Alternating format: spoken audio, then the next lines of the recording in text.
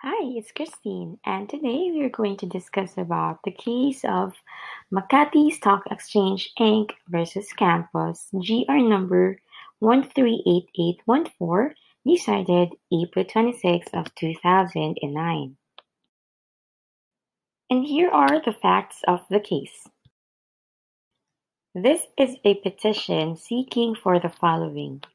First, to nullify the resolution of the MKC Board of Directors, which allegedly deprived his right to participate equally in the allocation of IPO of corporations.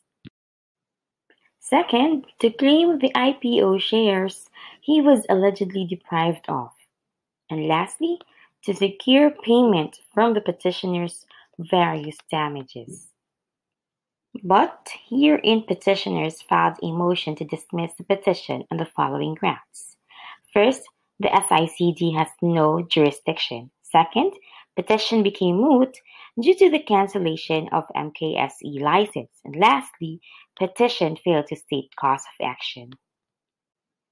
The issue: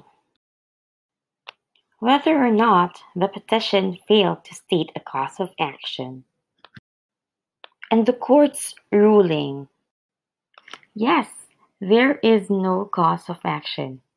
It actually lacks the element of having a legal right of a plaintiff.